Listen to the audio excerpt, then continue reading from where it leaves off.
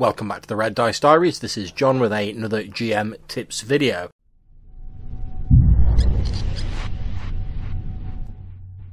And DMLord Spencer requested a video where I gave some advice on how the tips and suggestions in my Making Monsters Monstrous video, which I'll put a link to down below in the description, could be applied to common undead, monsters that he needs more than one of in his campaign.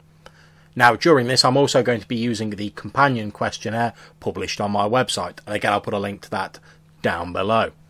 So, before we get into talking about how the guidelines I gave can be adapted to use with the undead, I talked in my Monsters Monstrous video about the problem of overexposure causing players to become jaded towards monsters. Now, there are a few places where this is more prevalent than with the mindless undead, zombies and skeletons.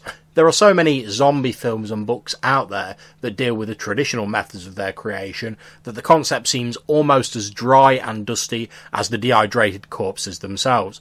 This isn't to say that you can't make them interesting again, it's just that it's going to be a little bit harder. Try to find an explanation for the existence of these creatures that isn't just someone casting a create undead spell or something similar. Also, broaden your views of what exactly a zombie is. They don't have to be simply the shambling corpse of a dead person raised by magic, as per the D&D Monster Manual. Anything that is compelled by a will other than their own, and that seems almost mindless, or acting only on instinct if you want feral zombies, can be seen as a zombie. Another problem with these creatures when used in roleplay is that in films and books, a lot of the horror comes from normal people trying to survive against unstoppable hordes of the creatures. However, normally roleplay characters are far more capable than most normal people, with far greater powers and abilities. Also, having certain death as the inevitable end of a campaign doesn't tend to be particularly enjoyable in most situations, and this can result in a lot of the horror being removed from the situation. Okay then, so for a single monster or abomination, we'd be looking to answer the following questions. How was the monster created? If a divinity or higher power was involved in the creation, what was the nature of the power involved? If it was created as a result of a curse, then why was the curse inflicted? And if it wasn't created for a curse, what purpose was the monster created for? Now, originally I created these guidelines for individual monsters in the style of Greco-Roman mythology, but with a little thought they can be adapted for creatures that appear in larger numbers, such as the undead. Now, I'm going to take you through the process of me creating a few different types of undead horde, using the guidelines above as examples to show you what I mean.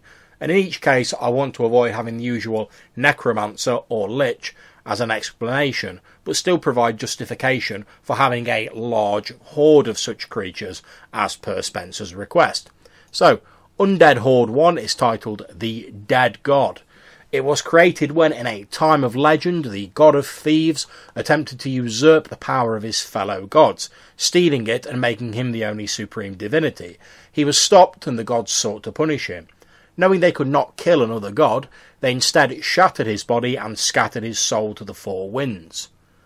The god of the sea took the broken soul of the thief and scattered them throughout the deepest regions of his domain, and the other gods forgot about him. However, the thief god was not so easily destroyed. So what is the purpose of the horde?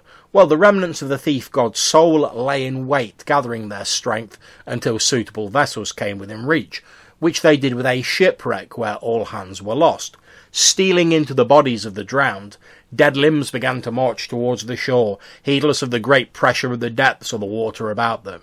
Behind the dull dead eyes of the dead men lurked the broken mind of the thief god, determined to locate the rest of his essence and reclaim his divinity. Now the horde roam the land, their essence stealing into anyone they kill and swiftly raising them to join their silent ranks. The thief god seems to take particular delight in killing devout worshippers of the gods who betrayed him, but is most quickly lured by rumours of any artefacts that may contain the missing parts of his divine essence. Although a horde, the dead move as many parts of a single body, all possessed of a shared, if insane, intelligence. Undead Horde 2 is titled The Sleeping Curse, and it was created when, in a faraway kingdom, a great sorcerer king used his powers to steal precious jewels and items of enchantment from the realm of dreams and bring them into the waking world, making his kingdom one of the greatest in the land, and his people the most wealthy. Gradually the people became so decadent and cruel with their richness that their actions drew the angry attention of the dream god. The god of dreams was angry that someone had transgressed the natural laws, stealing from his nighttime realm, and thus he cursed the citizens of the kingdom, throwing them into a deep sleep from which they would know no release until the various artifacts that they had stolen from his realm, and subsequently traded away, were returned. The purpose of the Horde is that the sleepwalking bodies of the citizens roam the land instinctively seeking the artifacts that will release them from their state of living death. Touched by the land of dreams, they appear shrouded in a choking sandstorm of dream stuff that can cause the unprepared to fall into a deep dreamless sleep. There are many legends in the world of traders coming across wonderful artifacts of bizarre design and colour buried in the desert sand, only for those around them to fall into a heavy slumber a short time later and awaken to discover the artifact and the merchant in question gone. The only clues to their whereabouts being piles of strange sand and dragging footfalls that eventually disappear into nothingness. And our final Undead Horde, Undead Horde 3, is titled Zombie Fungus, and it was created when a long time ago a mighty mystic succeeded at trapping the god of death, threatening to keep him imprisoned for eternity unless the great god agreed to make him immortal. With the mortal world thrown into chaos by its absence, the god of death agreed and, in a manner of speaking, granted the mystic's request. The purpose of the Horde was, with the aid of his brother god, the Lord of Decay and Rot, the mystic was cursed by death and transformed into a pulsating mass of fungus that remained inanimate and regenerated itself, making him effectively immortal, but also horrifically aware of his state of being. Having been touched by the hand of death, though, the mystic eventually discovered that through his spores he could infiltrate and control the bodies of the living, although his poisonous spores meant death and zombification of the body after a short time. The mystic now seeks other powers, always looking for one that can restore him to his former glory. Wherever his creatures go, controlled by his fungal intelligence until eventually they fall to pieces, bursting forth new spores from their fallen bodies, they are accompanied by damp and rot.